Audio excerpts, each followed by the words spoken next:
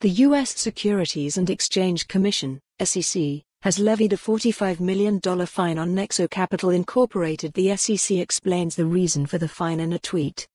Today we charged Nexo Capital Incorporated with failing to register the offer and sale of its retail crypto asset lending product, the Earn Interest Product, EIP. To settle charges, Nexo agreed to pay $22.5 million and cease its unregistered offer and sale of the EIP to U.S. investors.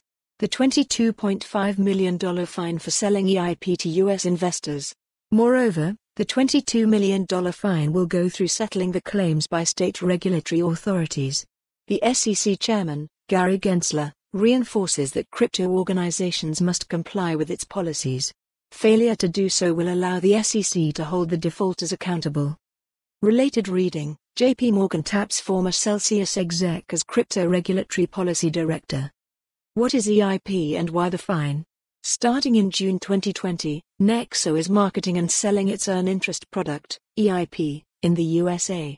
Nexo operates so that it lends money to its customers, and interest becomes its primary source of income. Nexo uses this interest income to pay interest on its loans further. However, several states in the USA allege that Nexo's Earn Interest service is not registered as a security. As a result, the states of California, Oklahoma, Vermont, South Carolina, Kentucky, and Maryland took the company to court.